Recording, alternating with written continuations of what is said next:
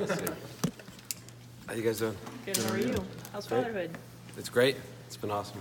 How many diapers have you changed? Like, probably in the low double digits. I think I'm into the double digits, though. Between 10 and 15, probably. So what do you guys got? Sort of have a depleted group. It sounds like what Jim said the other day with Christian out and Zach. I mean, what are you seeing from True and who you have left? Hassan's been out too, I think. Yeah, so we've had a few guys out. You know, the good thing is we have a bunch of guys that are really willing and really capable and highly coachable. So, like the guys that were before were like the 4th, 5th, 6th, 7th guys, they've gotten a lot better. And those guys really have just shown competitiveness and willingness to put themselves in with the 1s and the 2s and to do some pretty good stuff. And, you know, just guys that are really taking advantage of the opportunity to go against a Jordan Anthony and a Gill and a Glasgow and a Kalik, et cetera. So it's been fun to watch. And True's a starter right now? Yes, sir. How's he handled it? He's handled it well. He, you know, it's more of a role than he's ever had, and you know, gradually he's eased into it, and I think he's getting used to that, you know, every play type of deal. If we're in a move the ball situation and you're talking about like 5, 6, 7 plays in a row, he only maybe did that a couple times last year, so it's a little bit different in terms of the sustained focus and the cardio that it takes, but he's doing a pretty good job. Where has he improved the most since last season? I'd be curious if y'all ask him what he'd say. I think that he's playing a lot faster.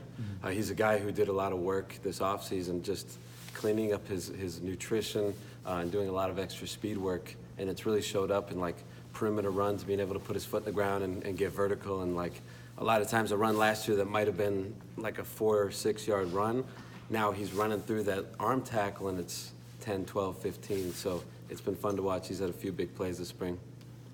Go ahead. How's Ben Van Sumeren doing making that move from fullback to running back? He's doing well. He's doing really well, and you know, he's really moved from linebacker actually back to offense. So big transition, and you know, he's handled it. He's handled it well. It's there's growing pains, just understanding the level of detail in certain plays. You know, you get to the point where, okay, I know this run's going this way, but now I got to know, hey, this is my landmark, this is my footwork, this is my read. So he's just gradually building up on the level of detail that he can handle and execute with. How does this offensive change with Josh coming in, how does it affect your group? That's a great question. We're still a run-first team, and the runs that we're running aren't really much different.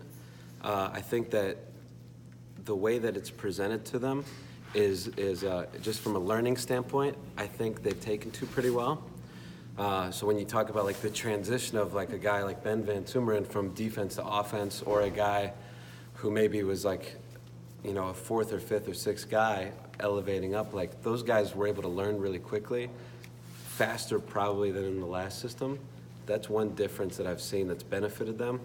Other thing is like there's more involvement with screens, and we've made more of an emphasis on that, and guys are taking to it and understanding the detail of them and all that. So it's overall been great, but it's tough to like say, hey, this one thing is super different, if that makes sense. Speaking of that, with Josh coming in as a returning like offensive staff member, how does that affect you guys as coaches, having him there?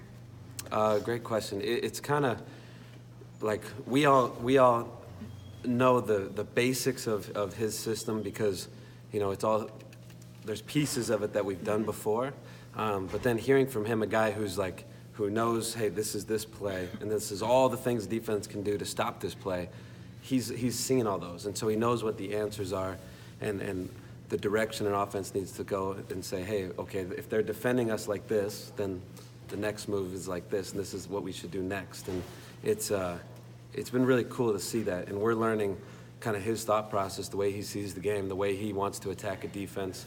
So that's probably been the main thing, and it's been fun. He's been incredible to work with. So many of you guys have also, you know, had been on both sides, not just Van Sumeren, but, you know, True having made that switch, Lucas Andrighetto before the injury. Is there a benefit at all to that? I mean, not just like the whole having to come and learn a whole new side of the ball, but is there a benefit?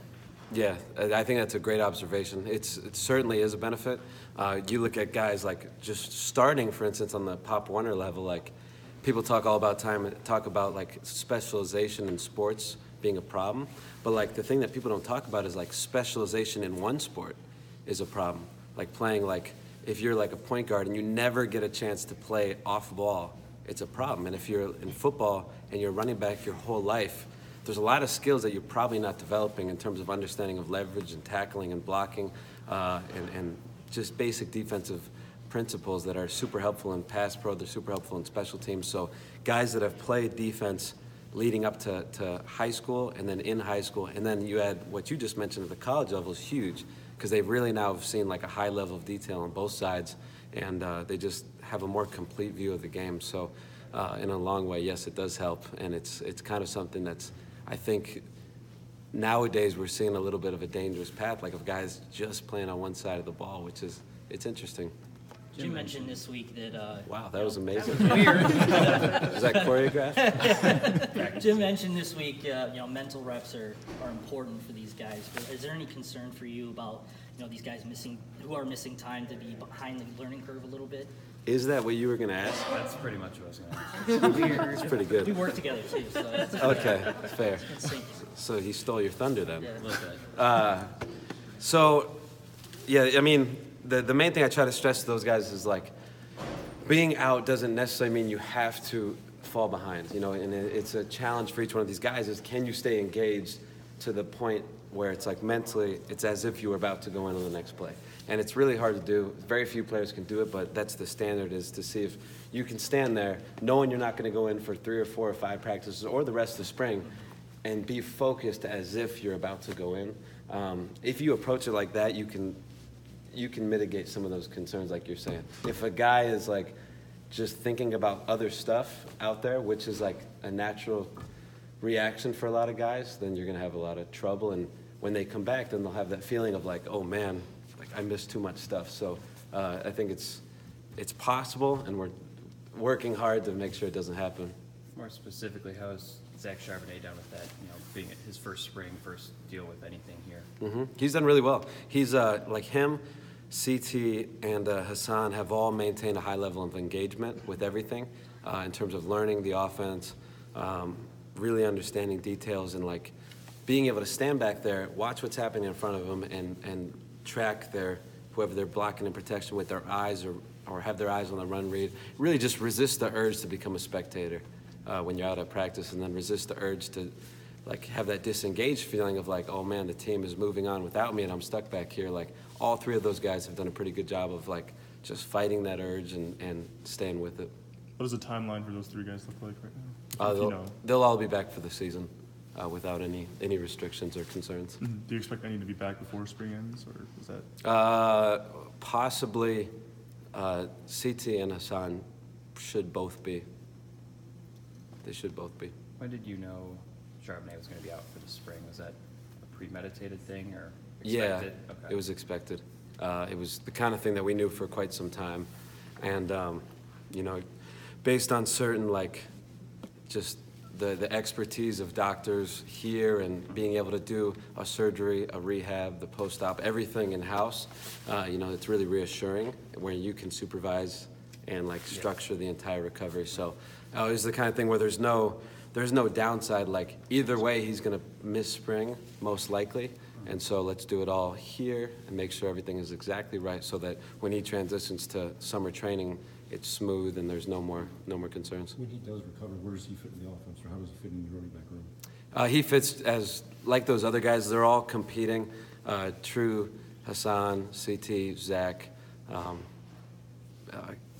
Capatina, Julian. I mean, all those guys are competing, and we don't have, like, we're not going to end spring knowing who's going to be our top guy for sure the first game. We'll have an idea, okay, this is where it stands, but there's a lot more work to be done throughout summer, and those guys know that they're building a body of work throughout, of how reliable can I be, what's the strength staff opinion of me through, July, through June, July, and all that stuff. So it's a marathon, and like the sprint of spring is important, but then you got to be able to sustain, and that's the good thing for those guys that are out is there's not any like, they know, okay, I can get back and I can get back in the fight. And I feel good about all of them. Got time for a couple more for Jay, if anyone has final questions for him. You know Ben Mason pretty well. He worked with him last year. Love Ben, one of my top guys. Does he have the mental makeup that's maybe more designed for defense, playing defense? Because the guys are talking about, he's coming off the ball screaming, and he's being Ben, I guess. Yeah, Ben is like a defensive-minded player. I think you're exactly right. That's like his natural, like, come out of the womb, like penetrating into the backfield and sacking people. Like, that's what he was born to do, like just wreak havoc and smash people and all that. But like, he really has an offensive skill set, like more so than people would imagine. Like, he catches the ball really naturally. As a runner, he's really smooth and comfortable. It's like, it's weird. Like, it doesn't take a whole lot of work for him to get into a groove offensively. So I think you're right, but he does have like offensive traits too. All right, we gotta Have get you, Jay moving, get the players in. Can I just ask about Chris Evans? Yeah. This one? I was gonna say something. Is he, Go ahead. do you have any update on Chris Evans and whether he'll be cleared? No update. That's not something I'm involved in. That we're not Right, involved right. with it, and so like really out of the loop on it, and it's kind of being left in the appropriate hands, and we're just kind of waiting to see what they decide. Okay, thank you. Thanks. Thanks, guys. Thanks. Have a good